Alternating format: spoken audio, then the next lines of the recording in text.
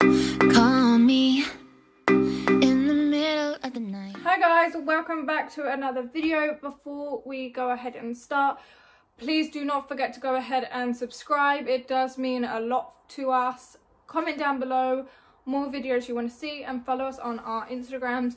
We will link them now. Perfect. And Laura, what are we filming today? So we're filming tips, our top tips that we wish we knew before starting our fitness journey. Very in sync. Okay, so I've got quite a few. Olivia's got quite a few. Are you going to go first, or are we just going to take it in turns? I think we should take it in turns. So my first one, actually this one isn't to do with more the gym itself. It's more to do with eating and your diet. Pretty much, if you're trying to grow muscle, you need to eat that protein. Just get that protein in. I'm not a massive, I'm really hit and miss with eating meat, and I get put off by it sometimes, so then I don't really feel like I'm getting enough protein in. Drink a protein shake. The fastest way to get protein in is by drinking a protein shake, or eat a protein bar. I mean, some bars are a bit disgusting. I personally don't like protein bars. It's just the texture for me. I have tried them and I just really don't like them. So for me, I would make a shake, and it is purely because you can add so much stuff into it. You can make it like, you can add water if you're in a bit of a rush, or you can go home and you can actually make like a dense milkshake basically using protein powder. Exactly, yeah. So what I tend to use is bananas, peanut butter, protein powder, water and ice, and that just thickens it up instead of it being watery and disgusting. It makes it so much nicer. And a lot of... Why has your mind gone blank so much today? I actually don't know. It's stressing me out a bit. It's stressing me out because I know what to say, but it's just not coming out. Just say it. It's like 75% of...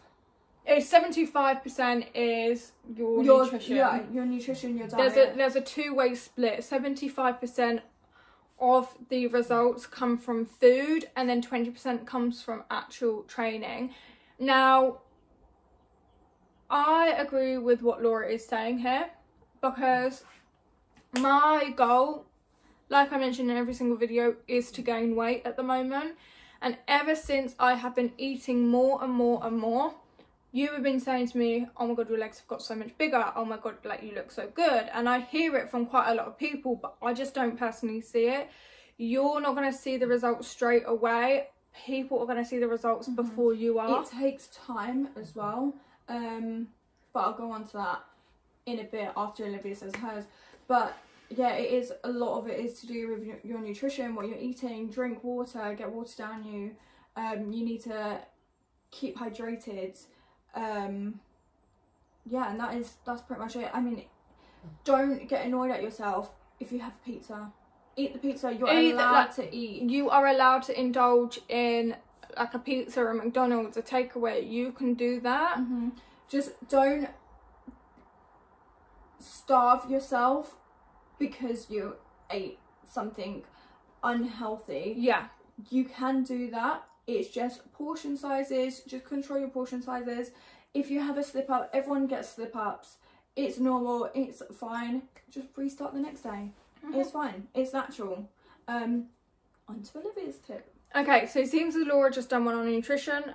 I'm going to do mine on nutrition. So we're kind of on the same wave, rather than me going back to nutrition and all this stuff later on. Just get it over and done with. My top tip is, on a training day, eat more. When I say that, is you want to up your protein, you want to up your carbohydrates. Depending your goal, if you want to kind of lose weight and stuff, you still want to up your carbs and up your protein. Don't let that scare you. Food is not your enemy. Food is your friend in this training environment. Food and is your journey. Fuel, technically. Yeah. So if we don't eat, and if we don't have those carbohydrates, if we don't have that protein, you're burning into your muscle. Well, you because burn into your fat and then yeah, it's your muscle. well, this is what I mean, is if you're not fueling your body's then not going to have any fuel to go off. So if you eat your carbohydrates are your main source of your energy. You don't have those, what else are you going to use for the energy? Do you know what I mean? It slowly will start burning into your muscle, and you're going to be wondering, where are the results? Why are my results not coming? And it's because it's burning into the muscle. In regards to your fats and stuff like that, kind of like what Laura said, is you can still indulge, absolutely. You just need to find the balanced diet. Don't ever starve yourself. Do not starve yourself. This is the main misconception, is people get it very, very wrong. Now, I don't know what to say. I don't know. Okay, I'm not gonna disclose anyone, just because like it's quite like confidential between me and my clients. A lot of people get it wrong. They think they can eat whatever before a training session, and that's not to say they can't, but a lot of people think they can have like a McDonald's or something beforehand, or a coffee, and that's it, and they'll be fine. No, you want to avoid the McDonald's before that, because that is bad fuel. It's going to tire you out. I personally feel like crap after I've had a McDonald's, so you're just literally just going to feel fatigued. A coffee, fine for your pre-workout, but where's your food? Where's your fuel? You can kind of see where I'm going with this. You need to eat. If you want to gain muscle, eat protein, eat your carbs. If you want to lose weight, you still need to eat your carbs. Don't ever be afraid of carbs. So many people are like, but I can't eat carbs because I want to lose weight. Carbs are going to make me fat. They're not going to make you fat. Yeah, going on to weight loss and things like that, it is pretty much all about energy going in, energy you're burning out. You need to burn more energy than you're actually putting into your body, and that's how you're going to lose weight. Yeah. Okay, my next tip is more to do so with the gym. So what I wish someone told me was to plan my sessions. Yes. Plan them. Go in there with an idea of what you're going to train, and then you can go in, warm yourself up, especially for legs, activate those glutes, and then you've got a plan. Nice and simple. For best way to build up that booty, build up your glutes, build up your legs, you want to be doing more hip thrusts, more sumo deadlifts, more compound movements. Exactly. As well, going on to that, I wish someone told me, tuck my pelvis under. Tuck it under. So basically by that, what I mean is when you're doing hip thrust or something, when your back is bending, it shouldn't be doing that. It means you're going to be working your lower back more than your actual muscle. Yeah, like if you are questioning why your back hurts during a hip thrust, is because you're doing it wrong. Your back is coming out, whereas you should tuck it in almost. Yeah, so just push your kind of tummy in. Push your hips up. Push your hips up, tummy kind of comes in. So you're, instead of being like this, you're going to come in. Squeeze your core as well. That's then going to be supporting your back. And then, nice and simple, it's going to start burning your glutes. Yeah, that's pretty much it. Also, because when you plan a session, I tend to faff about, and then someone's on the squat rack or someone's using something that I wanted to use, and then I'm like, great, now what am I meant to do? Just move on to the next thing, come back to that when it's free. Or just ask them how long they're going to be. Yeah. Are you done? Yeah. Perfect. Again, similar to Laura, find a workout split. I personally wouldn't recommend, if you're wanting to grow legs, I wouldn't recommend going in doing full legs. Do you know what I mean? You wanna, this is the biggest thing that people miss out. People think they can just target the legs. You need to target your quads, you need to target your hamstrings, you need to target your calves, and you also need to target your glutes. The only reason I'm kind of targeting the legs is because I see so many people just doing whatever. If you do a session and you're targeting quads only and glutes mixed within that, there is going to be a hell of a lot more fatigue through the quad muscle. There is going to be a lot more tension through the quad muscle and through the glutes as well, which you're going to then tear the muscle's going to grow. Whereas if I go and do a gym session and I'm faffing about doing hamstrings and quads and glutes, my quads are going to have so much rest time that they're not under muscle tension, so they're not going to grow as quick. Personally, I feel like you need to kind of work out your split. So again, even it will work with upper body as well, like chest and tris, back and bis. You want to put the muscles under muscle tension, and that's how you're going to kind of see results. And like kind of ties into Laura, while doing a workout split, you're gonna have to plan that session, and that is what's going to help you get the results, because you're going to know, you're going to be more focused, you're going to go in there with a plan.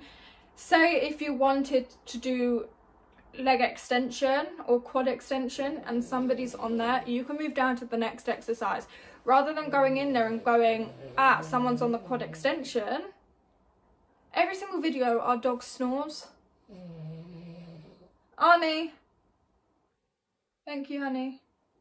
He's going to do it again. Yeah, he's going to do it again in 2 seconds. Rather than going in and saying someone's on the quad extension and what do I do, and just walking around looking like a loony because you don't know what you're doing. Honestly, when I first started my fitness journey, that's what I was doing, and I was like, I'll just go on the stretch mat and I'll just like kind of just wait. Yeah, so this leads on to my next tip. Don't be afraid. By that, I mean, don't be afraid to ask someone for help. Don't be afraid to go up to someone, ask them how long they're going to be, or they might even say, look, just jump in with me. Jump in. Then you've made a new little gym friend. Don't be afraid to use the weight area, because...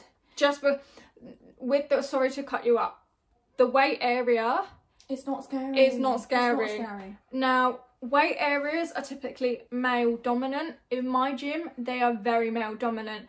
Out of 10 people that are in there, there's only going to be 1 female. That's how dominant it is. Don't be scared. You're there doing what you need to do. Like, you'll crack on with your goals. They're not putting any effort into your goals. Especially in my gym, it is fairly male dominant, but I think as well, like all women, when they go into weight area, they think that they're staring at you. Honestly, especially at my gym, they're not. They're just focusing on what they're trying to get done. They're looking at themselves in the mirror. I look at myself in the mirror because I'm focusing on my technique. So yeah, honestly, that is one of my favourite things that I overcome. It is scary, but just go in there, or you kind of suss out the gym, find when's a quiet time to go. I always train in the morning. It means that I get up, get it done. I train about 8, 9. The people that are in a rush to get to work, they've already gone home, or well, gone to work, or gone home to then get ready for work. So then it is really, really quiet in the gym, and it means that majority of the time I can get on everything that I can use. So yeah, honestly, just don't be afraid. Don't be afraid to ask for help. Buy people, like if you need a spot, ask someone to help you spot, or just go to a reception and see if they can get someone probably on a fitness team. Especially at my gym, we have fitness teams, and then PTs, or whoever's free, they'll be able to spot you. And if you're not sure on how to do an exercise, again, just ask. It's what we're here for. It's literally what we're here for. I honestly love it when people come up to me and be like, hey, can you help me or show me how to do this, or show me how to use this machine. I love it. I absolutely love it. Don't waste your time. If you're there to lift weights, don't waste your time on a treadmill. Yeah. That is it. Just don't be afraid. You've at some point you've got to overcome the fears, and that is the best thing that I ever did. Like, yes, it's scary, but then you get used to it, and then you'll find everyone is actually really friendly. Like, everyone in my gym is so friendly. Like, we all have banter with each other. We all just rip each other apart. Family. All family, gym family. Yeah, very quickly, if you feel intimidated by going into the gym area or the weight area, sorry, ask a team member. Say if it's like, for me, I don't know why, for me, I think I'd feel a lot more comfortable going up to a female and just say, would you be able to just like come with me? Like, I feel a bit intimidated. Yeah, that way you can always, you'll have someone there. Exactly, you have someone there to support you. And also I ask for help. I mean, I know my team that I'm working with, but I always ask them for help. Like, I'm like, oh, like, Jeff, can you move or help me move the bench for me? He's like, yeah, sure, I'll do that. Or the clips on the bars, they're so irritating. I can never get them off. There's some really good ones, but then they go missing because everyone knows what the good ones look like. So I have to go and ask someone to help me get it off.